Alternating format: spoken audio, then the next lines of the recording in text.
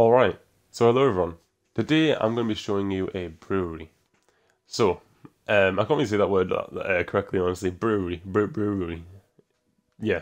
Um, anyway, you can see right here we have the fuel, which is the blaze powder, and the water bottles that we automatically have um, filtered down into this brewer right here. You can see they all get put in. I believe I haven't filled up the water bottles, but if we do fill them up, it should all get filtered down into the brewer. So if we just put some more bottles in here, yeah, you can see it takes them all and it'll fill this up right here. I just splashed myself with weakness. That is amazing. So yeah, so that is that right there. It fills it up, water bottles and blaze powder. Also, we have all of these. These are all the different things you can put in the brewer. Now, there are some complications with brewers in general, and that is that when you kind of have, all these things lined up, some items get into the brewer faster than others, which is just not a good idea whatsoever. I've seen designs where people just have all the items and then they have all of these on a different category. And it's like, oh, you have to push the button first, and then as soon as that item is done, then you need to push the button for the next one, which makes sense, but that's not automatic. That is not fully automatic. With this design, you flick the one that you want, and it will put them in the order that you suggested. Now, there's one thing that you do need to know, which is just kind of portion mechanics in general, and that is that I have right here, some potions accept redstone and glowstone. Obviously what redstone does, as you can see over here, redstone is time, so it increases the time of the potion. Some potions add multipliers, so if it's poison, it might make a poison too, which would be obviously a higher level tier of poison, does more damage, for example. So that's just how potions work. Some of them have the time one, some of them don't, some of them have the multiplier, and some of them don't. So you can see right here, this one, fire resistance for example, you can use redstone to make it a higher time. So you can make it so you have fire resistance for a minute, or like maybe 3 minutes. I don't know the exact timings, but So you can add redstone to increase the time, but you can't make a fire resistance 2. It wouldn't make sense, would it? Because you're still immune to fire either way. So you can't put glowstone on. So, in that case, you would have to choose redstone. Plus as well, with potions that actually allow both, like swiftness, you can't put both on a potion. You have to choose between whether you want a time increase or a multiplier on the potion. Stronger. You can't have both. That's what I've at least seen overall, that it's like, you can't have both of them. You have to choose one or the other. And that actually makes this design perfect as well, because hoppers allow 5 items in it. And if we had, say, this right here, the fermented spider eye, which can alter the potion. I'll get at that in a bit. And then all these, you can see that's 7 items. But because you have to choose either the redstone or the glowstone, it makes it 6, and that is perfect. That is the exact amount that we actually can allow. So we're gonna kind of showcase this off as well. So yeah, if you have both redstone and glowstone, if the potion allows both of them, you can only choose one though for the potion that you want to make. And for healing here as well, it doesn't allow an increase of time, obviously because it's just an instant healing potion. You can't increase the time; it's instantly healing. And then glowstone, you can increase the amount of healing, so healing 2. So yeah, that's just some examples right there. And you can also see in the middle one we have alter. I was going to call it invert instead, because it kind of inverts the effect.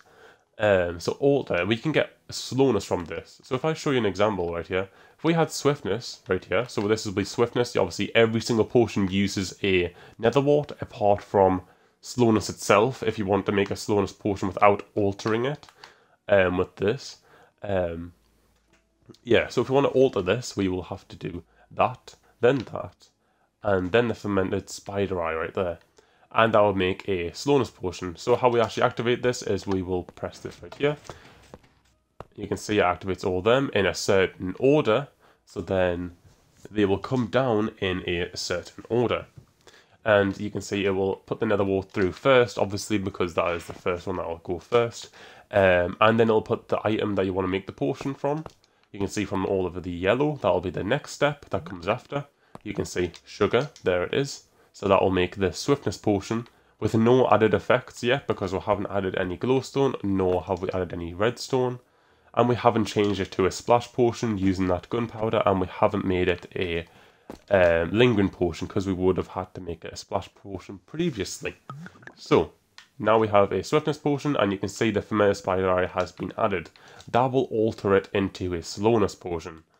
So this one comes afterwards. So only certain potions can actually be altered using them fermented spider eyes, but also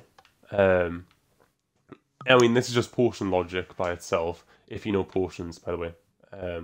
There's a slowness potion right there, just to prove. Potion logic, every single potion you have to use a nether wart, apart from a slowness potion. And the slowness potion is like this. So you don't have a nether wart, you just have this. The actual fermented spider eye. We're going to add some extra things if we want, so if we want to make a lingering potion, well, if splash potion is just the gunpowder, but to actually make a lingering potion, you need a splash potion beforehand. So we'll activate both of them if you want a lingering potion. So you can see now, if I activate this now, I think I have to take these out first.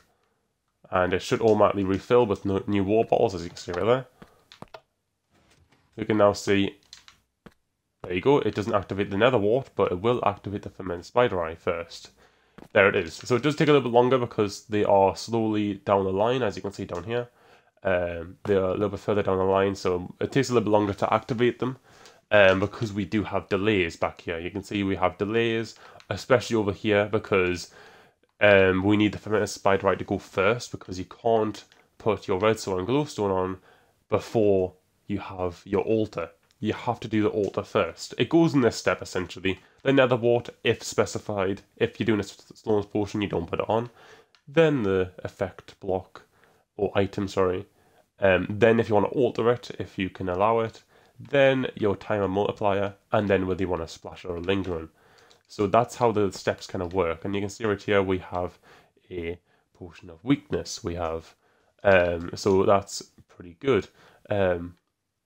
Sorry, there is actually weakness. I kept on seeing slowness every single time. I was also like, why do I have a weakness potion? Yeah, it's weakness. That's how you make it. The weakness potions just by the fermented spider eye. To get slowness, you need to alter the swiftness ones using a fermented spider eye. So you can see we now have a lingering potion of weakness. Pretty cool. So yeah, I'm going to kind of briefly go over redstone. I'm not going to make a tutorial unless you guys really want me to. Like how I normally do on the channel, I kind of showcase it off. You guys go like, oh, that's a good design for something or whatever. Of which I also have a incredibly good furnace array that smelts 75 items a second or something like that. Anyway, we'll get to that in a different video. But yeah, this is all of this. You have the lights as well, and you have the altar, time, and multiplier over here. So yeah, we're going to just get into it right now. Yeah, so this is just a little note that I made myself, either redstone or glowstone. You can't have both. So how this works right here is when you activate the levers, which I will showcase after like the more back up. So if I just choose this, I think that's poison spider eye, and if we want to make it a longer time and just a splash potion with longer time, you can see we've activated them ones. Now what that does is it sends out a pulse from these blocks that turns off these redstone torches. Now, that is good because you can see over here that these pistons are always active. They're always pushed out, meaning that these chests are always out here. You can obviously put all your items inside of here, which I have been. You can put all the items in there, of which these are stairs, by the way, in case you didn't see. These are stairs, just faced outwards. But yeah, these are always active because of this line right here, of which there is just a random item in here with the comparator. And when the button is pressed, it will actually send out a pulse, because this button will get put into this hotbar up here, and then back down. It will send out a pulse because they'll detect that there's nothing left in this dropper for a brief time when it's up there. And it will send out a pulse of having literally no pulse on this entire thing, on this entire line back here. It will have nothing on it. It'll be totally deactivated. except some pistons will still be activated with these torches underneath. The ones with no torch underneath will be deactivated. So them pistons with the burnt out torches, the chests will be moved, and when the chests are moved, the hopper will take out just one item from it. Now the good thing is with all these delays that we have here, that actually has the perfect timing. A big problem that we did actually face, I faced when I was making this, was that sometimes even though I had it in this order right here, of the fermented spider before the redstone, sometimes the redstone would go through faster than the fermented spider for some reason. So then we had to add a load of delays. So we added one right here before all of these ones right here, all of the kind of additives and stuff to your potions. And then we added one right here for the splash potions, because them come afterwards. And it seems like it all works. And also as well, you can see all these on 2 ticks. Except from the starting one, which we obviously need on 1 tick because that one is totally separate and needs to come first. But you can see this one's on 3 ticks right here, because the redstone and glowstone needs to come afterwards, after the nether wart. No, fermented spider eye. I'm getting really confused between all the potion things. I've just recently started getting into potions, so I mean, don't blame us. So yeah, so we'll have loads of delays here. You can see this one has another delay as well, because otherwise there would be a connection with this repair over here, and that wouldn't be good. So that's how we will set it up. If you want a tutorial on that, I will do it. But yeah, that is my little potion brewer right there. I'll make this potion then, I guess. So let's just take all these out. Let's make a poison potion with increased time and a splash. So let's do that. It should be in a long duration splash poison potion.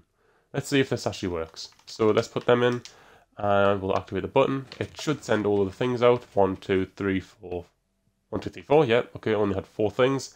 And it automatically starts with the nether wart. It should make a poison potion right now. And it's heavily reliable. It's literally, and not to, like, you know, buff myself up or anything, but this is very reliable. You can literally use whatever potion you want, as long as you don't get it incorrect. So obviously we will have signs when I'm making a survival world. I'll have signs on every single chest saying whether you can apply redstone or glowstone to it, or both.